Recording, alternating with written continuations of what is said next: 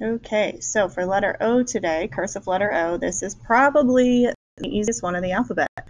It is exactly like print. The only difference, it has this little curly Q here at the top. So we're going to check our stroke description at the bottom and then start practicing. So we start at the top of the line. Make sure that your O is wide enough. We don't want any little skinny O's.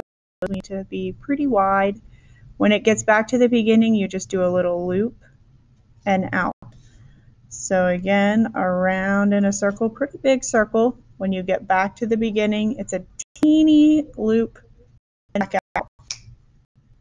You start at the top, you go around, start at the top, little loop, back up, and we'll do one more.